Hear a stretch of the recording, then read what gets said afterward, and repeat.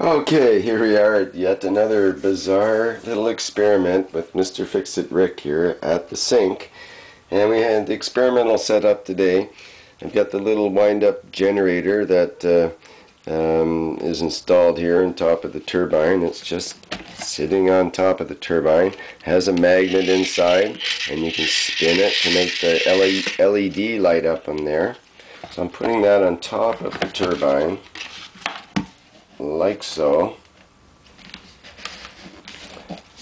The LED show better. Okay, and now I've got the lead that can plug into the outlet port of this little device, and I've got that attached to well, an interesting looking device here, which I'll show you now.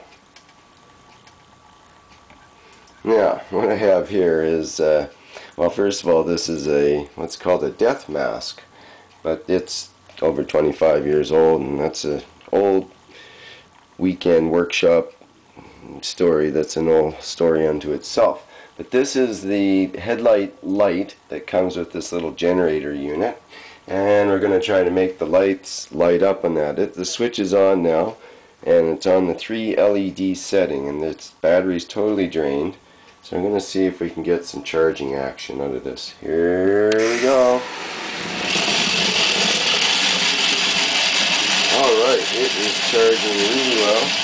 You'll be able to see that pretty good in the camera there. I've shut down the turbine. You can see the light dims. It's starting to actually charge the battery quite well already. But it will dim after a few minutes at this point. And you can see how the